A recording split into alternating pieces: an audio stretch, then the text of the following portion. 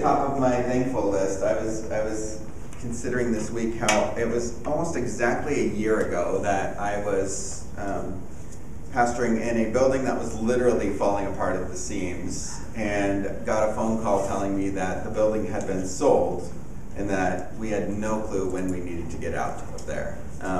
And John and I sat down and had a conversation about how that might very well be the end of Harbor. And I said, well, I have a great idea. We're going to find another church, and then we'll just move our service to another time that they're not having service at the same time. And so we talked to the elders and said, what if we did a Saturday night service or a Sunday night service? And they said, no, we should worship on Sunday morning. And I thought, this is impossible. Like, who's going to rent a worship space that we can do ministry out of for $1,200 a month? Because that's not even, you can't even rent a theater for that. And over the next unfolding months, God gave Harbor a place. And this community keeps on going, and in some ways it's getting more and more beautiful every day. So I'm thankful for you all, because church is not a building, but it sure is nice to have one when it's snowing outside. But yeah, I'm really thankful for it, but it has been a crazy year. We have John retiring, we have a new building, and now in just a few weeks we're going to be moving into another space, and there's going to be a service right behind us, so we're going to have to move our fellowship time to somewhere else after the service. And it's a lot of change in a year, and not a lot of information that has been given out. So to help clear the air, keep the air clear, and to answer questions that you might have about what's gone on this year, as well as where we're going, as well as where we're at. Any questions or concerns you might have, I'm going to stick around after the service, right up here in the front. And if you want to get more information, or you want to hear other people's questions, or you want to ask me some questions, feel free. Let's keeping the air clear is important. Otherwise, we have no clue what's going on, and then we make stuff up, and it's generally not helpful, and none of us make up the best case scenario. So, yeah, clear the air after service if you would like. Feel free to be a part of that. So this week I was starting my work on continuing our series on freedom, and it was just not coming at all. I couldn't figure out any more scriptures that I wanted to work with, and nothing was coming through it. And then I started looking elsewhere for inspiration, meaning I was scrolling through my Facebook feed. And Alice was posting things like, I'm thankful for my neighborhood. And I was like, oh, good. Alice is having a good day. It didn't even occur to me that it was November 1st, that she did that. I'm having a good day. And then the next day, she posts something up that says, I'm thankful for fall leaves and for fall colors. I'm like, wow, 2 days in a row. That's pretty good. And then the third day, she says, I'm thankful for Harbor Church, a place where you can be yourself, love God, and love each other. Isn't that a great way of describing our church? Yeah. I'm like, wow, 3 days in a row, that's starting to be a trend. And then it occurred to me, it's November 1st, 2nd, and 3rd. There might be something going on here. And it really kicked into gear the fact that this is such an important month to be thankful. And it's a really, really good practice in our lives. And so we're going to do a little short mini-series on thankfulness. And I want to start just by sharing the 4 F's that I always go back to during November for being thankful. Food, family, can't wait for that particular celebration. It involves eating, so there's that. Friends, thank you all for being my friends. And football. I mean, what better month could there be? I mean, we're right in the thick of amazing things. And just in thinking of those 4 things, I feel happier, I feel lighter, like all the stuff that's going on that's not very much fun, it doesn't overcloud everything. And so I was thinking, how cool would it be if over the period of this month we found ourselves not ignoring the stuff that's wrong in the world, not having those struggles, but being able to be thankful in the midst of it, to take the load off and to appreciate what it is we've been given. And I think it would open up our eyes just a little bit to pick up a little bit more of what God's doing. When Christina and I go on road trips, she humors me by telling me that I'm the better driver and I need to drive through the mountains. I know for sure that Christine is a significantly better driver than me. So I finally figured out that she loves nature. Like, she loves looking out at beautiful panoramas. And so she's always told me that she needs me to drive during those times so that she can be looking out the window and taking it all in. And it's not until we find like a pull-off and I can get out and look around that I really appreciate where we've been. Driven that drive up to Whistler, and it's absolutely gorgeous, but so often I'm worried about the snow and the curves that I don't take it in. And I think life is like that. We sometimes get caught up in what it is we're doing and needing to stay on track and get done what we need to get done, that we can't stop long enough to be thankful for what it is that we have going on around us. So that's what we're going to try to do over the next month. And Jesus told a wonderful parable that gets right at the heart of something that I think steals thankfulness from us. And you can find it in Matthew 20. And I'm going to read verses 1 through 16. It's a wonderful little parable.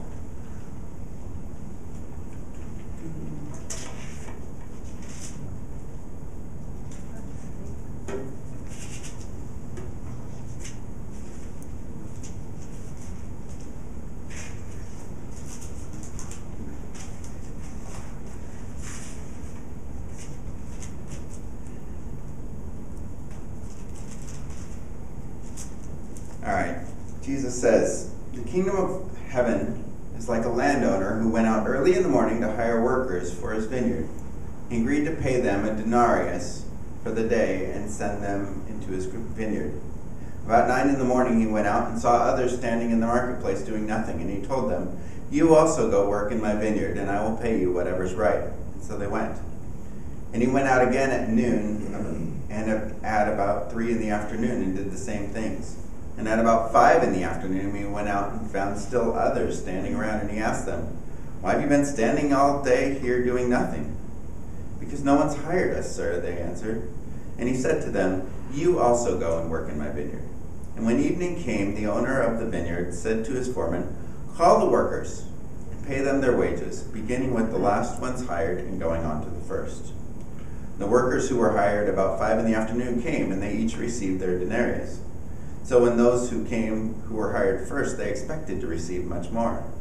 But each one of them also received a denarius. And when they received it, they began to grumble against the landowner. 'These who were hired last only worked 1 hour,' they said, and you have paid them equally to us, who have borne the burden of the work in the heat of the day.' But he answered one of them, 'I'm not being unfair to you, friend. Didn't you agree to work for a denarius? Take your pay and go. I want to give the one who was hired last the same as I gave you. Don't I have the right to do what I want with my own money? Or are you envious because I am generous?' And so the last will be first, and the first will be last." God, thank you that you are a generous God, that you care for us, that you watch over us. Meet us where we're at. Meet us in the midst of what's going on in our lives, and teach us how to be people who appreciate what you've given us. We love you. Amen. So this is describing a scene which would have been really, really common in Jesus' day. And it's harvest time, and especially if you're dealing with grapes, that amount of time you have to collect all the grapes of the vineyard would have been a very short period of time. When the grapes are ready, they're ready. And one guy isn't going to be able to do it all. And so he goes and he finds a bunch of laborers waiting for work. A scene you can find at Lowe's or Home Depot virtually most days. And he starts to hire them, and what they're given is a denarius. It's a day's wages. Probably our equivalent would be like a $100 bill for a day's worth of work. And these guys are sitting there hoping that they just get hired that day. Somebody pulls up and goes, "Hey, hop in the back of the truck. We're going to my vineyard. I'll pay you guys each $100. And they are overjoyed. That was exactly what they were hoping for. In the morning, there's going to be food on the table tonight. Jesus' culture was so poverty-stricken. Roman taxing was incredibly high, not a lot of ways to make income. And these guys have just been given an incredible gift of being able to work. And then other guys are picked up. as the day goes on. And finally, what's really crazy about the parable, 5 p.m. The closing day, at the end of the day, is 6. And these guys get picked up at 5 p.m. and the guy goes, I'll come to my vineyard and work. I'll pay you. And so they come. And then when they're about to get paid, I'm sure they're expecting very little. They only worked an hour, maybe $10 or something. And they're given a $100 bill. And friends, this in many ways, I think, is us, especially in the kingdom of God, that whatever day our last day is, when we're standing before God and we are met with God's grace, when we're met with, hey, here's what you did, but here's what I'm going to give you. I'm going to give you eternal life with me based on what Jesus has done. We're going to be shocked and surprised and go, yeah, but I didn't do very much, and what I did do, I sort of didn't do all that well. And God's going to say, can't I be generous with you? And we'll take it in. But along with that, the story continues with a bunch of people who get unhappy. And they're the guys who were working first, and they're about to get paid, and they're thinking, well, they made a $100 bill. I worked like 8 hours. They worked 1 hour. That should be like $800. I didn't even know he was going to pay me $800. And they're getting ready for this big pile of coins to be given to them, and he gives them 1 coin. And it's a very funny thing because they were so happy to get hired in the first place. They agreed on the wage, and it was a fair wage. So it's a really good situation as they're working those first hours of the day. What happened in between? Comparison snuck in. They started to compare themselves to other people. And suddenly what was so great was so not so great. And it's a funny thing that we do. We really don't have like a measured playing field for trying to figure out what it is we've been given. So we do what our culture has taught us to do, which is to look around at other people and compare ourselves to them. And like part of Thanksgiving for me growing up was always a part of like our dinner was to consider those who were less fortunate than ourselves. And I think that's how it was always phrased, actually. It was that exact phrase. Before we eat, we should consider those who are less fortunate than ourselves. I don't know what we were supposed to do with that consideration. Maybe it was just supposed to help us like realize how much we had. There wasn't anything that went with it, which was a little weird. But by comparing ourselves to some folks who didn't have as much, we felt much better about what we had, I guess. And so we were thankful. And then as I got involved in being a Christian and got involved in Christian communities, one of the first things that we did, we had this thing at our school called like a service night. And we would go off and we would do some form of ministry. I was a Christian like 5 months when I went into Bible school. And so I'm like, oh, service night. I have no clue what this is. What are we going to do? And they just asked us all these different areas. You could help out with kids. You could help out with this. And I said, well, I want to help out with the homeless. That sounds fun. And our first night we went into help out with like a shelter, and they were giving dinner to homeless guys. And so we're behind the counter and we're slopping food, me and my fellow students, and we feel really good about ourselves because we've gotten to give these people some dinner. And then we get done and we're like kind of slapping each other on the back going, this was awesome, we should do this every week. And then the guy who was instructing us said, well, you know, they got your food, you should get your food. And don't go sit with each other. Go sit at one of the tables. Talk to the guys. And that was what we did for months, actually. We ended up sitting down with guys on corners and talking to them. And I wanted to do something for them. I said, can't I bring blankets or do something? And he said, I want you to sit and just talk with them. And something powerful began to happen because I got to know them.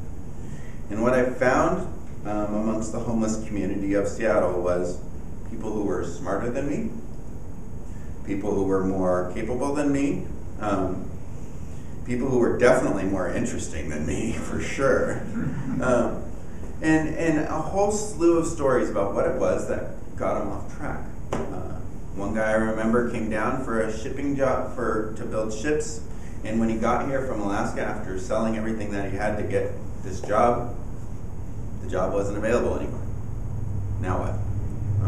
Simple as that. Other folks worked with street youth, and would talk to them and go, man, why'd you run away? Why are you living on the streets? And they go, because I've been through like 5 foster homes, and each one of them treated me worse than living on the streets with some friends. It all made sense to them, and it made me think about one of any number of 100 things that could have happened to any one of us, that we would have a very different life. The margin of error between us and anyone else is very small, and we have so much to be thankful for that we are here and in the position that we are. I don't know why I was born in this country to this family that gave me tools to succeed, and it doesn't make any sense to me, but it's just sheer grace. We're blessed. At Thanksgiving, it's good for us to use some of what we have to help some other folks out. I love that we do the Thanksgiving dinners. But I'm starting to really question the idea of we compare ourselves to those less fortunate than us to figure out how we're doing. There's something broken in the midst of it. And part of the brokenness is if we buy into the comparison game, we don't only consider those who are less fortunate than ourselves. We consider other people around us too, don't we? Like, we just kind of buy into that idea, and we go, yeah, but there's these other people, and they're doing better than me. So what does that mean? And it happens so quick, and it happens really honestly in some ways. I got to tell you about going to pastor conferences. I almost hate to go to them now. I might write them off at some point altogether. But I go because I'm excited to like learn and grow, and I'm like, I have a great church, and I'm going to learn to be a better pastor. This is going to be the best day ever. And then I roll in, and the first conversation I have with somebody will go like this. Oh, so where do you serve? I'm like, oh, Harbor Church. It's this great little church in North Seattle. And they go, oh, I serve in Woodinville. How many people go to your church? I'm like, well, like 50. And they're like, oh, we baptized that many last Sunday. Then the presenter gets up, and he's like, oh, we baptized 10 times as much as that guy who you just talked to from Woodinville. And then I end up leaving going, this is horrible. Is it me? Am I just a horrible leader? Like, all I figured out by coming here is how frustrated I am with my situation, because now I've compared myself to everybody else, especially people who are doing phenomenal things. It's a lousy tool for figuring it out. You sit there and you look at your car, and then your neighbor buys a new one, and you go, my car stinks. If you're single, you look at couples and you go, Valentine's Day is the worst. They're so happy together. But if you're like a couple and you see a single person, you're like, man, they're free to do whatever they want. And if you have kids, you look at couples going and taking vacations, and you're like, that would be awesome. We can only get to go to Disneyland, and that costs us a small fortune to do it.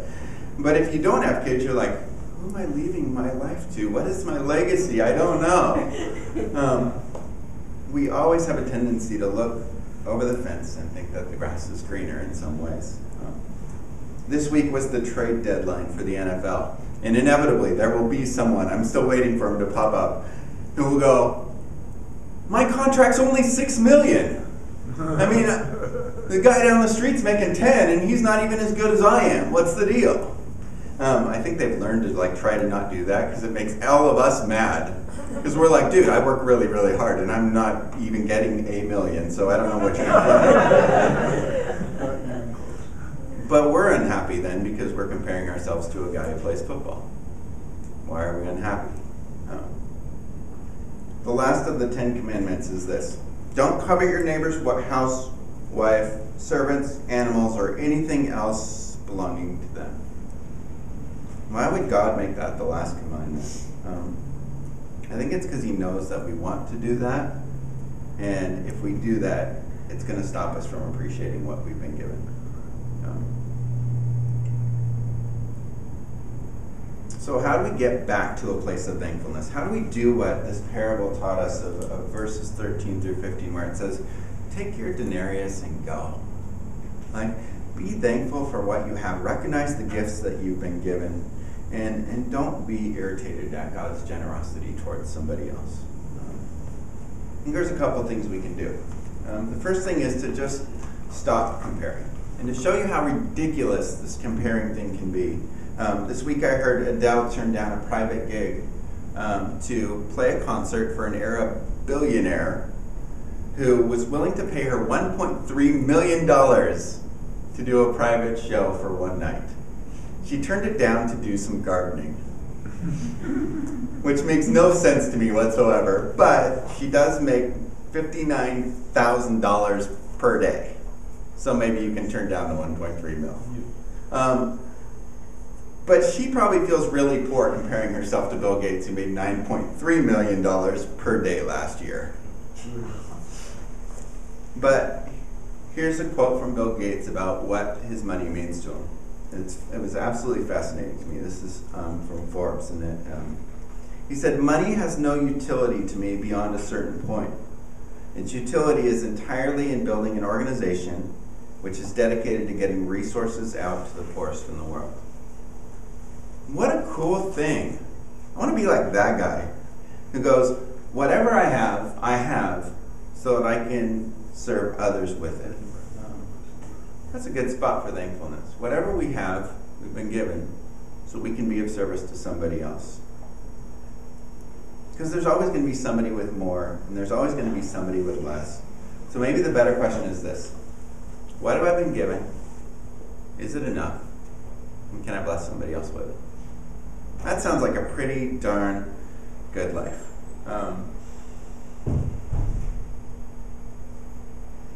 The guys in the parable had a problem only when they looked over at each other. And if they had just said, look, God's given me enough for the day. He's watched over me thus far. He probably will continue to do so. Let's start there. Matthew 10:29 through 31. I want to read it. It's one of those nice pithy sayings that I often glance over. I really have got to learn to use bookmarks. Here we go.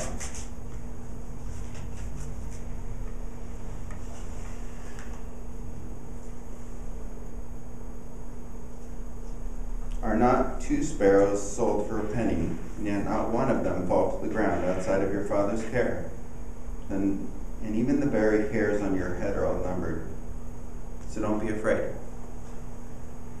You're worth much more than sparrows. God cares for us.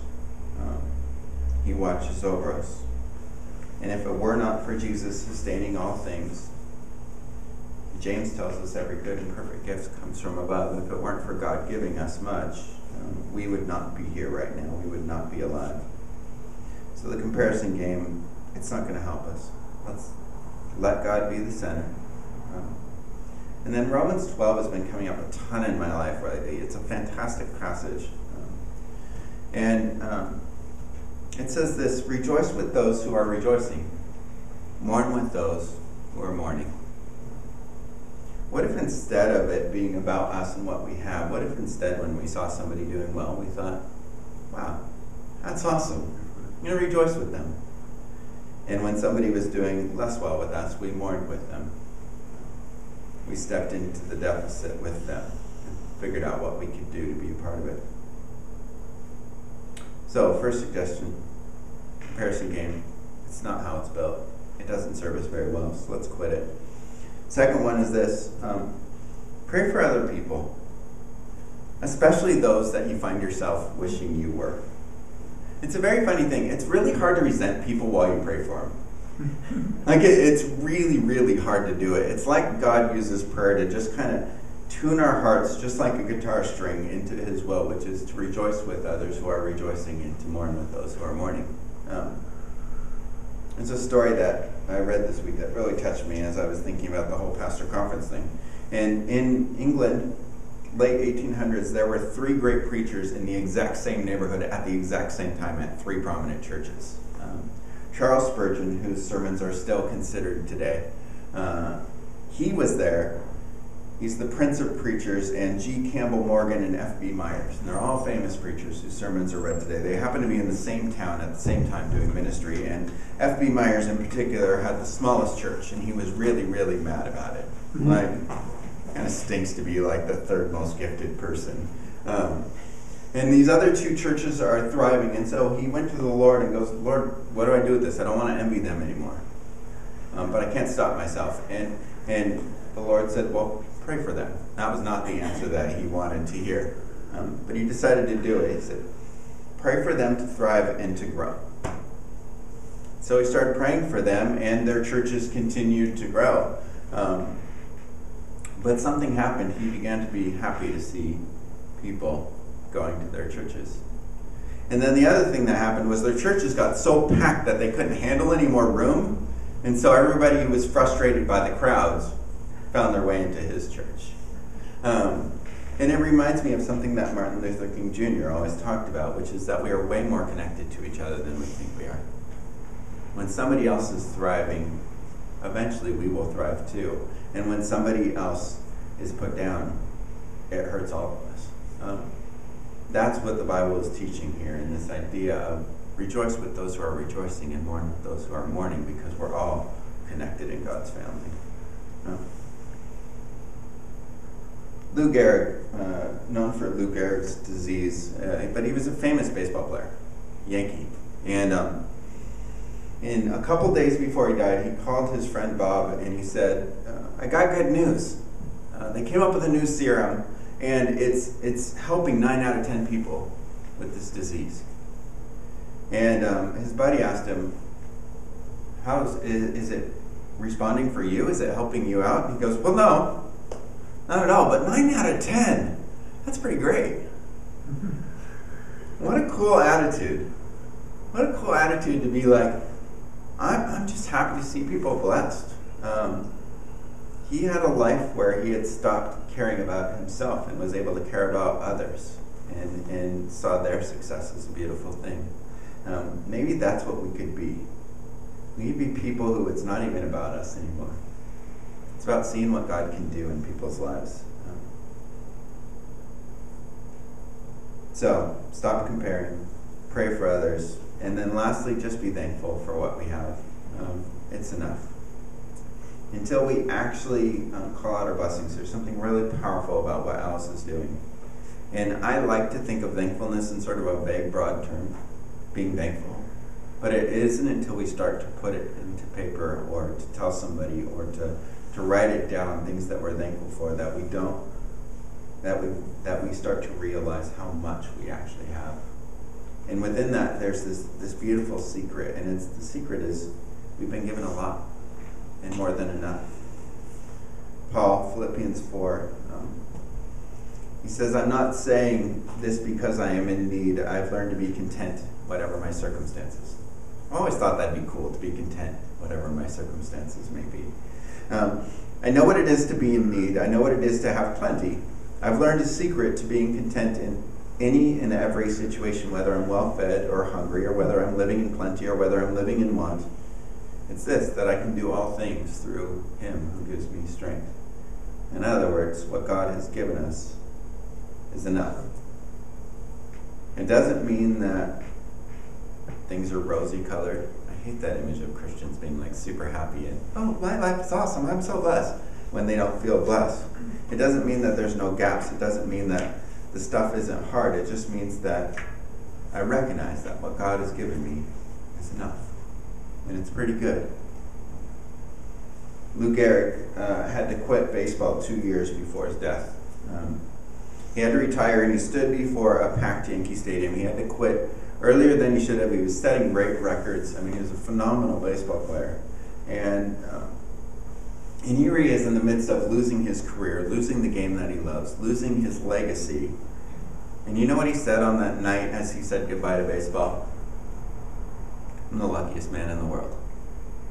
And that's actually the title of his biography.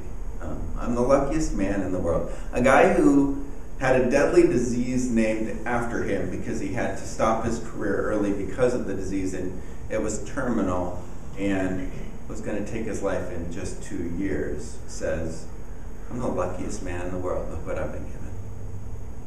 Wow. That's who I want to be. He figured out the secret. Been given a lot. We have a lot to be thankful for.